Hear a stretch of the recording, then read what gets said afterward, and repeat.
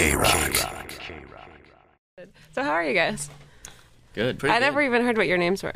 I'm Ben. Ben, hi. PJ. Anthony. Very nice to meet you guys. And thank you very much for coming out. No Thanks for problem. having us. So you've been out of commission for a little while. What's the story? What have you been doing? Ooh. We took a long time to make an album, but we're back, and that's about it. How long did it take? The whole process is probably like a year and a quarter, but a lot of it was kind of wasting time, unfortunately. We went Like to not LA on purpose? We went to Yeah. LA for 4 months, and basically decided to like change directions after being in the studio. So we like flew home and basically scrapped what we did, which was cool. I mean, it ended up being good for the album. Like we definitely learned from a lot of mistakes, and the album that we have now is basically like, you know, built on what we didn't like about the other one that we started doing. So I guess it's wasted time, but I think it in the end added to the Yeah, record. it's never really wasted. Yeah. But looking But it was back, 4 months in LA that we Yeah. didn't use anything from. exactly. Well, I mean, I guess that's kind of the nice thing about being on a bigger label. This Yeah, time you around have the that you time to do it. Yeah. Yeah. I Time, mean, the money, yeah, the... It still kind of like Support. makes your career suffer when you're just out of people's sight for so long. Actually, I kind of feel like we were constantly like, since we started doing stuff and like being in everyone's faces, like I feel like we needed to just go away for a Yeah. minute, you know, because then like, I don't know, I feel like we've never had that time where we've been like under the radar and then we can like come back and surprise everyone. It's like So. if you love it, let it go, and if it comes back, it's meant to be. There's some bands like that are just always there. Yeah. Like I think it was Maroon 5. I'm like, is this the same album or another album? Like this Yeah. stuff just comes so quickly that you don't even realize they're not gone, so you don't miss them. Yeah, exactly. I guess You that's a have good to- you have theory. to die sometimes. So this was probably a bit of a departure from $100 on the first album.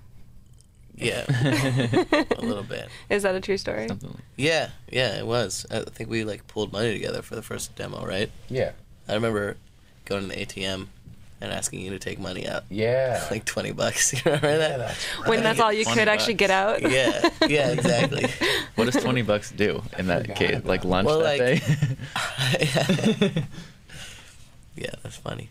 So now you guys are on a big tour, right? You're out with the Academias. Mhm. Is that good, fun? Do you prefer being out on your own as a headliner? Or is it kind of cool being out with other people?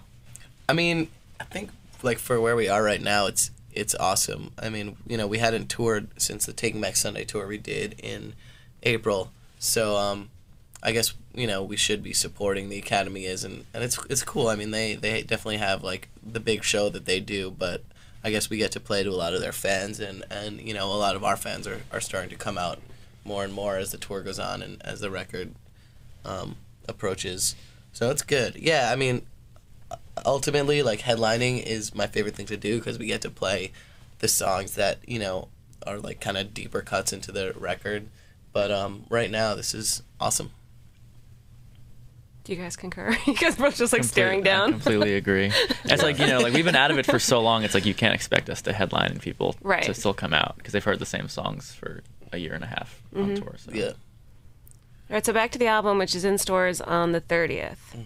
Is this, I read something that this isn't going to be about dreams and afterlife and stuff. It's about real topics and more serious stuff. Yeah, I guess our last CD was very like it was a story about a guy who died in the first song, and he's kind of stuck in purgatory, and the last song he's kind of released. So the whole thing is kind of this like fantasy, you know, it's not based in real life at all. And I think this album is definitely like the complete opposite. It's written about you know, things in real life and observing like real people in our lives, and it's just it was fun to write because we weren't trapped in like one story that we had to follow. So yeah, it's a lot different. So it's not all like going to be all dramatic and hard and... No, I mean there's definitely some dramatic stuff in there. It's just it's not make believe. All right, so what about the single? Is there something, I mean, you guys are from New Jersey, Yeah. and you're singing about, I'm assuming it's Brooklyn? Thank I mean, you. there's A lot of probably more people- than a lot one of people are like, Williamsburg. what's wrong with Virginia? Colonial Williamsburg. Yeah.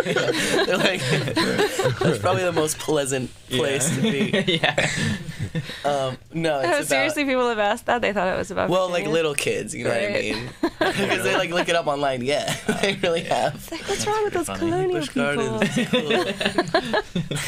Amish people are. But I don't know yeah, about so I guess we're from Jersey, and you know, we hang out in the city a lot, and Williamsburg is the notorious home of self-proclaimed hipsters. You know, it's these people who are super jaded and stick their nose up in the air. And now it's kind of a stereotype. Like, I feel like hipsters, you know, are kind of extinct, but the people who still call themselves hipsters now are like really fake and are kind of latching on to this like really kind of arrogant lifestyle. And I guess if anyone has bullies, those have been my bullies for the past couple of years when I'm trying to hang out. So it's just kind of like a lighthearted song calling them out. You know, it's nothing serious. I don't think we're trying to start a war.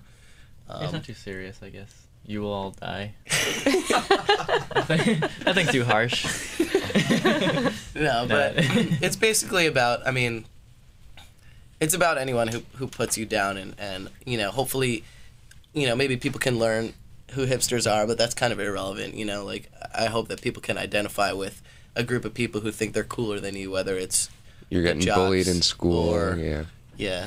Your fellow coworkers who are trying to sell more computers than you, whoever. I don't know. It's a broad message. All right, well, people can check it out on your MySpace. They can buy the album on the 30th, Armor for Sleep. Thanks very much for coming up. Thank you. Thank you. Thanks.